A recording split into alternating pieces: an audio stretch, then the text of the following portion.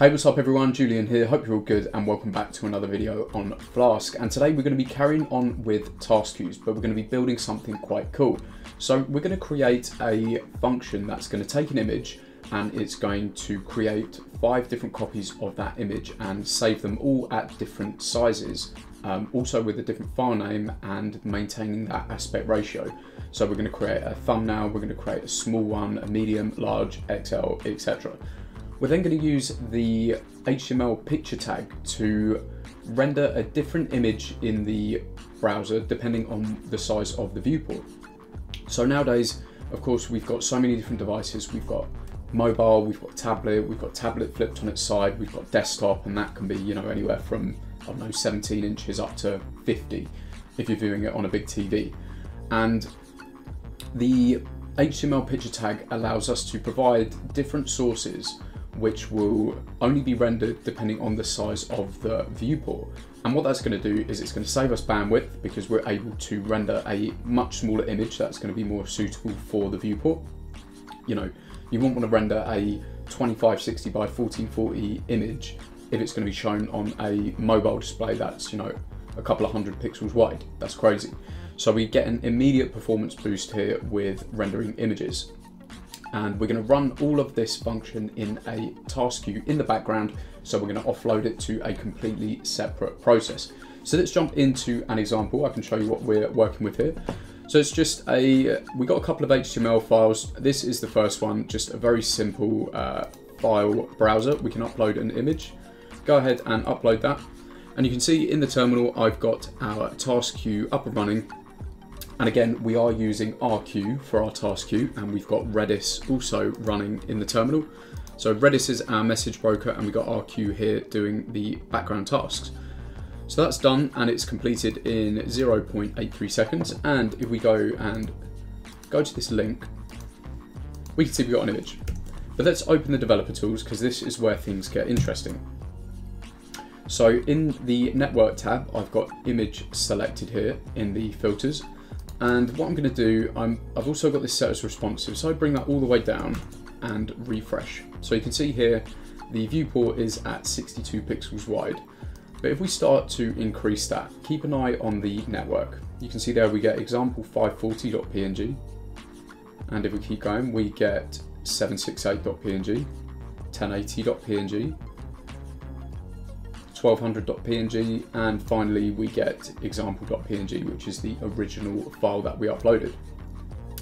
And we can just keep resizing this, and you can see the different images will be rendered depending on the size of the viewport. And just again, we're going to start over, but just keep an eye on the size tab here. You can see we get 52 kilobytes, 81, 124, 143, 249 is the original. So this is why it's going to save us bandwidth and it's going to increase our performance, because we're loading an image that's much smaller and the browser hasn't got to do that much work to actually scale the image down to the viewport.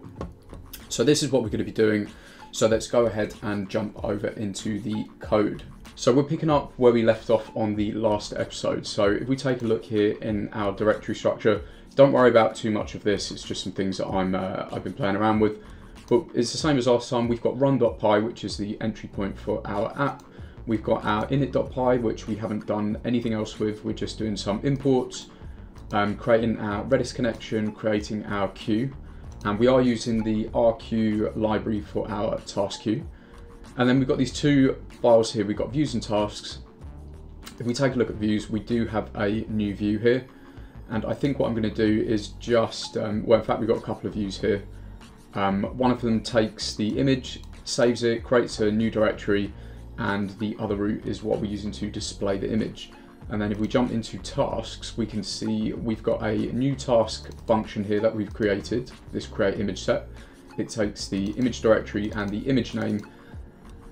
We specify a few different sizes that we want. So we've got a thumbnail, we've got small, medium, large, and XL. And you can see here we've got the corresponding pixel values. We're then using the .thumbnail method from Pillow, which is going to let us resize an image and maintain the aspect ratio. So these these numbers here are just for the width. So it's going to maintain the aspect ratio, but it's just going to reduce the image size to whatever width we specify. And then all we're doing is saving this new file and giving it this different name of dash thumbnail or dash 540 or dash 768, etc. up to 1200. And this is going to be running as a task in the background. So really nice if you've got some kind of content management system and you want to generate loads of different sized images. You can use a task queue like this with a function that's going to just offload that to a separate process and go to work in the background. So this is what we're going to be building today. So I think what I'm going to do is go ahead and delete everything that we've got here. I'll leave that comment and go ahead and save, and in our tasks I'll go ahead and delete everything we've got here.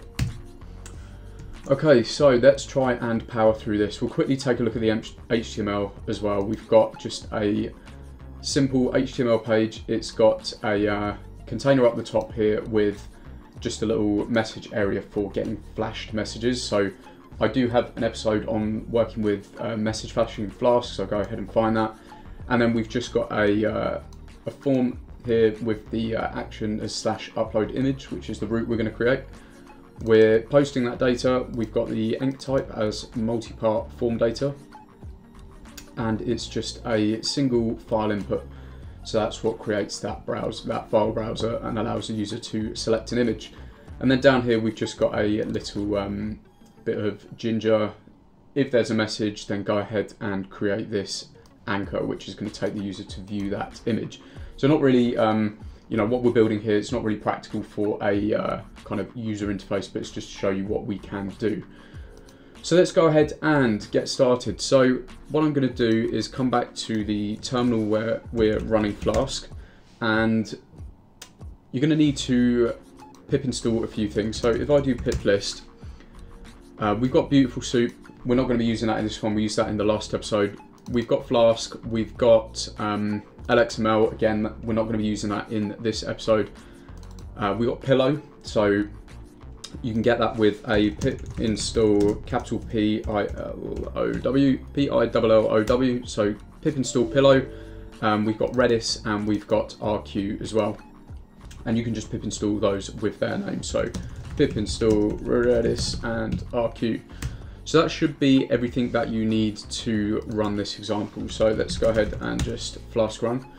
So in our views, let's go ahead and create our first view. So in fact, what I think we'll do is create the task first, because we're going to import it into our view.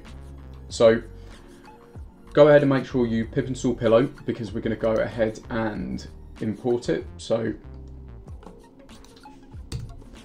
let's go ahead and from PIL import image, and the image class is what allows us to actually work with images using the Pillow library. We're going to import OS and we're going to import time. We're going to use time to time how long this function actually takes. So let's go ahead and create our function. So def create image set, and it's going to take an image dir, so that's going to be the directory where the image is, and the image name. So first thing I want to do is create our timer. So we'll do start equals time.time. We need to then create a few different sizes. So we want a thumbnail, which is going to be 30 by 30. I want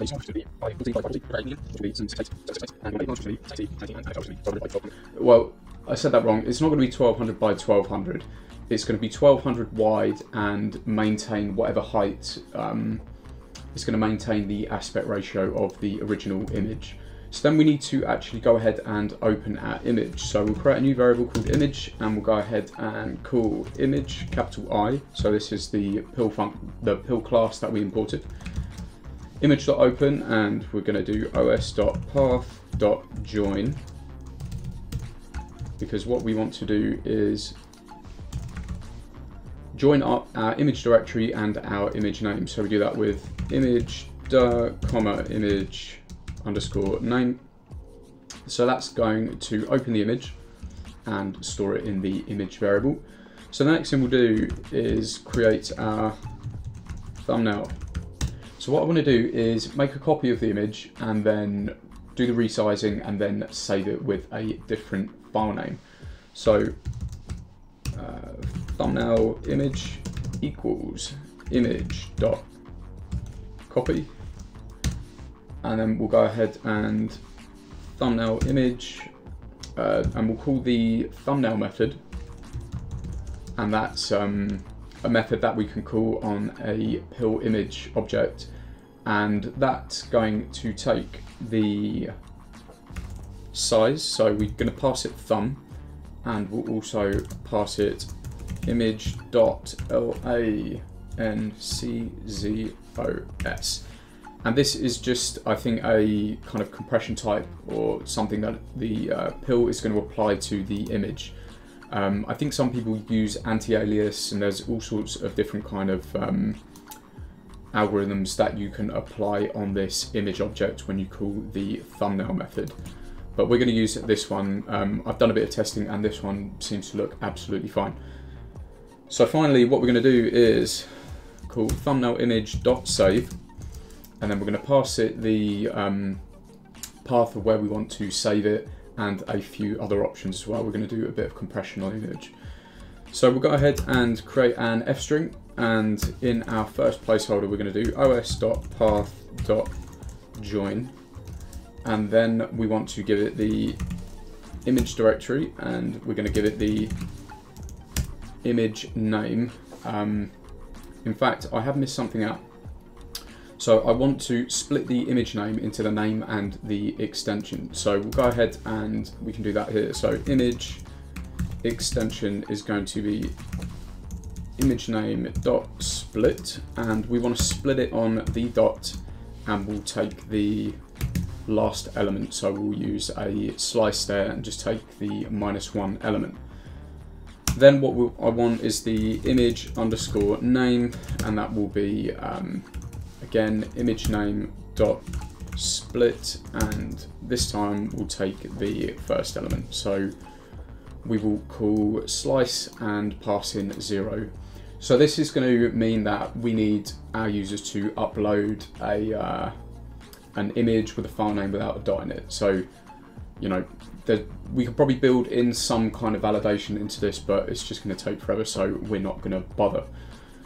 So back to our thumbnail image.save. So we're calling os.path.join, we're giving it the image directory and the image name, and then I want to add thumbnail, because the way that the picture element works in HTML is that we give it a set of different image names that we give it some options to load. And if we could take a quick look, we'll come back to this, but you can see here we use the picture element, and then we use these source tags, and we're giving it different names depending on the max width of the viewport.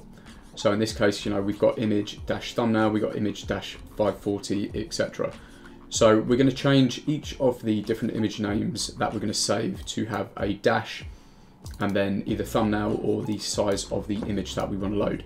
So let's head back here. So we've got thumbnail, and then we want to throw in a dot, and then another placeholder, and then our image extension.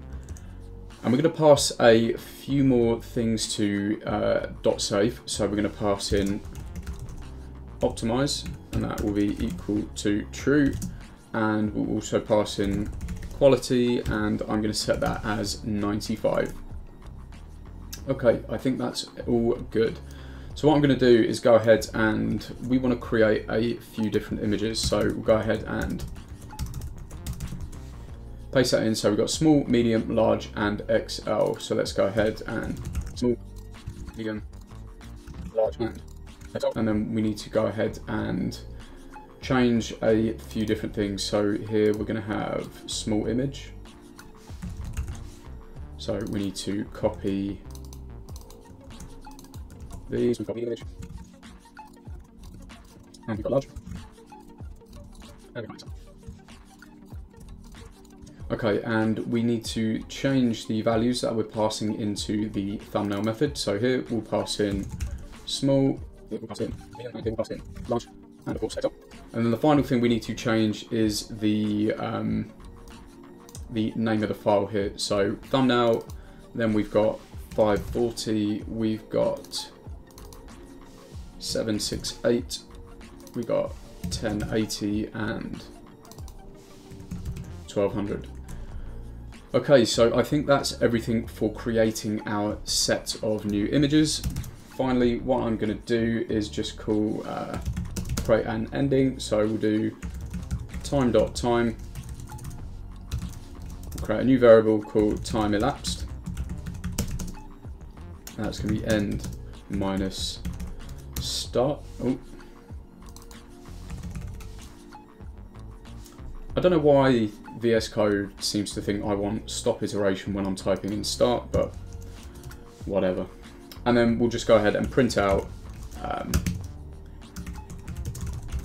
task complete in, and then colon, need to make this an F string, and we'll go in and throw in time elapsed, and then we'll just return true.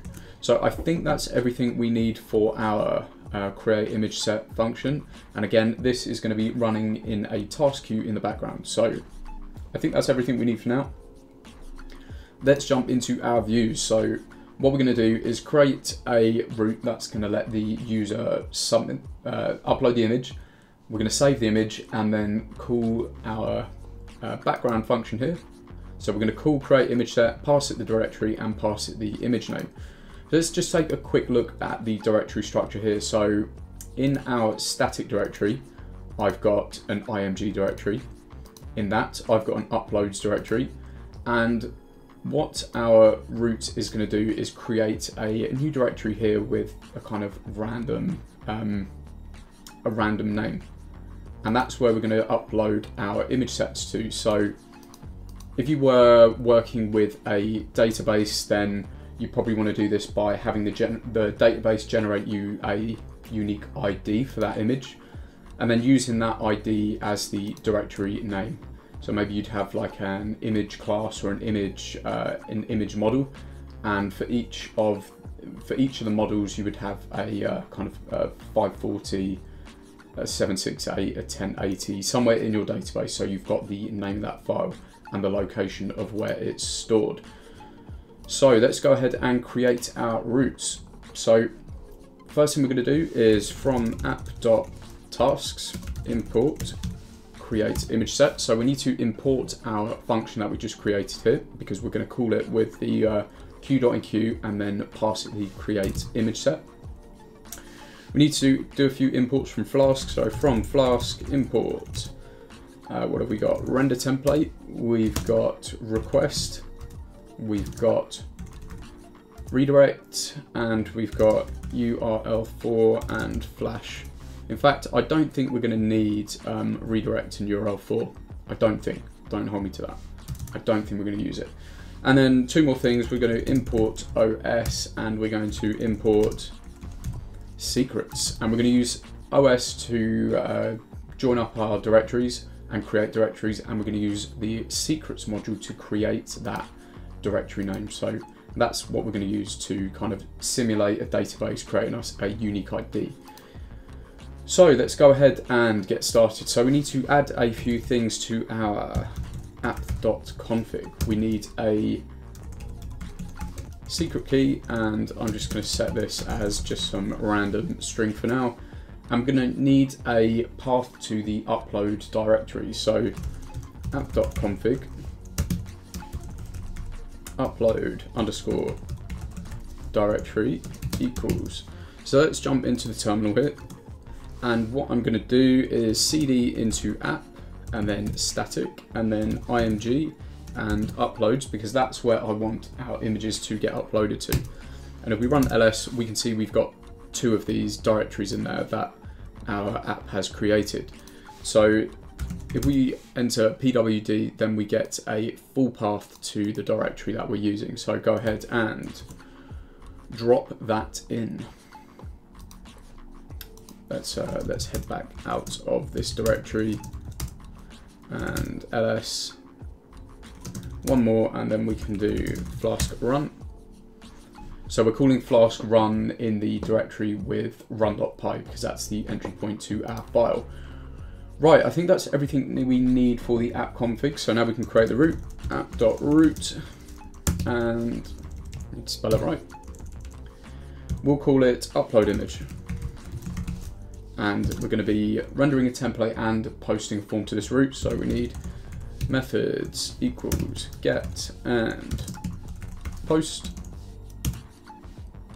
Let's go ahead and create the function. So upload image. So the first thing I'm going to do is just set this message variable as none. The message variable is what we're going to use to just render out a link to the template where the user can click to go and look at those images. So if request.method is equal to post, in fact, let's not get too ahead of ourselves, and let's go ahead and just return render template. And what did I call it? Upload image. And we're going to pass in a, we're just going to pass in message for now. What I'll do is just comment that out, and let's head to that root and make sure everything's okay. Good, everything's showing. We haven't got any errors here. If you guys want to see the HTML for this, I'll throw a link in the description to my website where you can get a copy of everything that we're doing in this episode. So if the request method equals post, we want to grab hold of the image. So we'll do image equals request.files, and then we'll get the image by using the image key. And if we look at the form, we can see we've got the name attribute on the input there set to image. So we want to create a random directory name. And like I said, if you're using a database, then you want to use your database to generate you a unique ID for these images. So what we're going to do is create a new variable called image_name, and we're going to use secrets.token hex, and we're going to pass it the number of characters that we want. So we'll just do 16. Next thing we need to do is create the directory. So we'll do so with os.mkdir,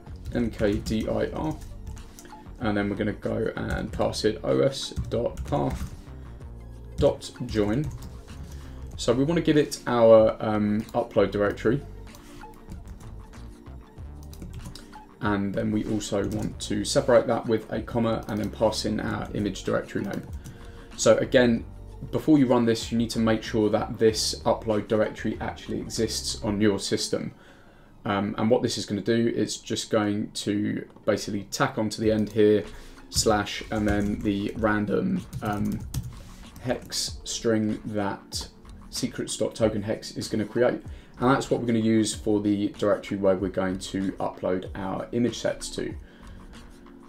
So next thing we need to do is go ahead and save the image, image.save, and again we're going to use os.path.join, and we're going to pass that our upload directory.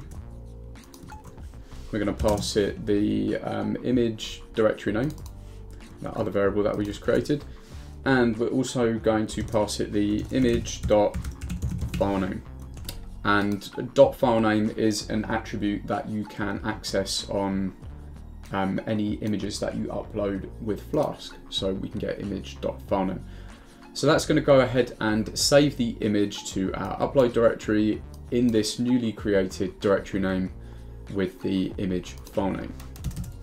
So the next thing we need to do is go ahead and get a reference to the actual directory that it's in. So I want the full path because that's what we're going to pass to our function. So let's just call this image_dir and os.path.join, and to that we are going to pass our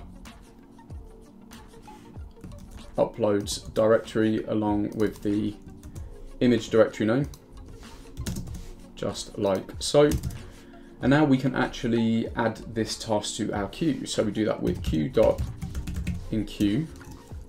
And if we take a look at our task, it's called create image set, and it's going to take the image directory and the image name. So let's go ahead and grab our function name. We're going to pass that in.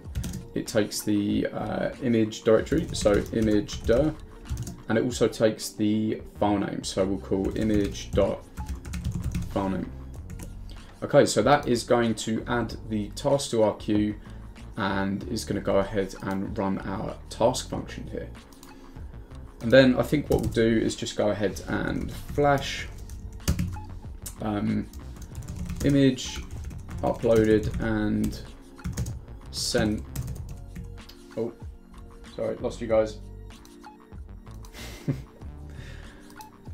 Slip of the finger on the keyboard. So image uploaded and sent for resizing, and we'll throw in the success class as well. So this will give us a nice green flash. And now let's just go ahead and create the message that we want to drop into our template. So message equals, I'm going to use an f string. So all I want to do in this message is create a link where we can go and take a look at our image. So that's going to be slash image slash, and then we'll throw in a placeholder. So image dir name, and this probably doesn't make much sense because we're going to create another route under it. Image dir name slash, and then another placeholder, image dot file name, and then we need to call dot split because I just want the file name itself without the extension. And it's going to be the first element of the file name. Okay, so I think we are looking good. So I think what we can do is just quickly test this before we create the second route. So let's go ahead and, oh, we got a, okay, I know what I've done. I used single quotes inside a double quoted string. Okay, so let's keep an eye on our task queue here. So again, if you haven't been watching the last couple of episodes on working with task queues, if I go ahead and clear and run ls, I'm in a new terminal, but in the same directory as our application entry point, so run.py. So to actually start the rq worker listening for any tasks that are being added to the queue, we just do rq worker, and you should get a message here just saying that it's listening on default, so that's all good. So let's go ahead and let's see if this works. I've got an image here, and this is 2560 by 1440. Go ahead and upload. Okay. All right, let's see what I've done. God, why didn't you guys tell me?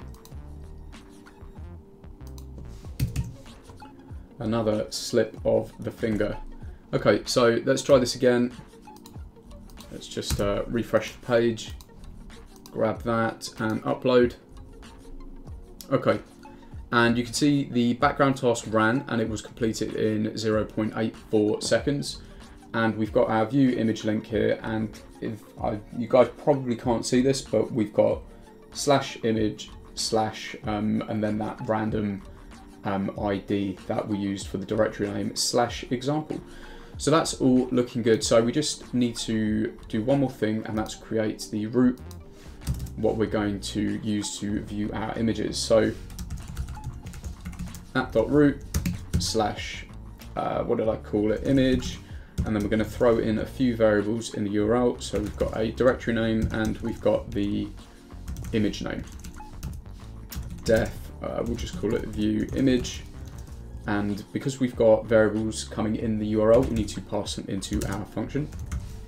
Probably not a good idea to use dir as a variable name, but whatever.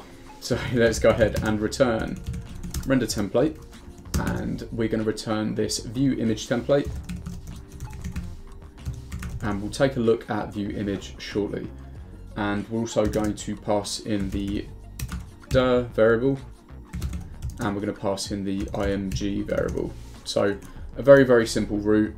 So we're just going to go to slash image, pass it the directory name that we've created. So if we take a look in static and image uploads, we can see now we've got a few of these directories which we've used to kind of be the parent directory for this image set. So we've got the original, we've got the thumbnail, we've got 1200, 1080, 768 and 540. So let's go ahead, and what I might do actually is just go ahead and delete these for now. Let's go ahead and delete. Okay, so back to our HTML here. So let's go ahead and upload another image, and there we go. We get image uploaded and sent for resizing. We see our task queue running in the background, and now we can click on the image. Let's go check it out. Okay, and if we go to the developer tools down here, come to network and click on the image tab. And I've got this in responsive here in Chrome. And if we minimize this all the way down, and I'm just going to reload. So you can see here we've got the first image that's loaded is the example thumbnail. And as we grow, we get to 540. And then we get to 768, we get to 1080, and we should get 1200, and there we go. And then we get our full size image at the end. So you can imagine that this is really, really useful for improving performance on your website, because you're not, the browser isn't having to do loads of extra processing to scale that image down. You're providing an image that's much closer to the actual size of the viewport. And you can see here, as we resize, it's just loading a different image. So let's go and take a look at the HTML for this. So what I'm going to do, we don't need to keep an eye on the, wrong thing. We don't need to keep an eye on the terminal, so I'll make this a bit bigger. So don't worry too much about this. This is just some bootstrap stuff, but this is just standard HTML that we're working with. So we've got the picture tag, and maybe what I can do is show you a quick example on the Mozilla website. So this is where I got the source from. So it's just a picture tag, and inside the picture tag, you provide this source tag. And don't worry about the class, that again is just another bootstrap class. But the important things to pay attention to are the source tags. So each source tag has a source set attribute, and that takes a path to the image that you want to render. And then I guess the probably more important part to pay attention to is the media attribute here. So this is where we can provide a max width or a min width value, followed by how many pixels. So in this case, we've got, if the viewport has a max width of 150 pixels, we want to render the dash thumbnail PNG image.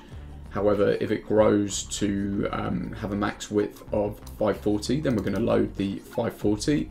And again, this pattern just follows all the way up to a max width of 1200. And if it gets above that, then we're just going to default back to the using the image tag. And to that, I'm just providing the path to the default image. So that's how we're working with the picture element here in HTML to dynamically load these different images. So I think that covers everything for this episode. Do I have anything else I want to talk about? I don't think so. I think I'm going to end it now before I start waffling on like a lunatic. So I mean, maybe we can just recap what we've done. So let's have a look again at our background task function. So importing pill, OS and time. We've created our function which takes an image directory and an image name. We've set some default sizes which we want to scale our image to. We're using image.open to open the image, and that takes a directory name and an image name, and we're just using os.path.join to join them together.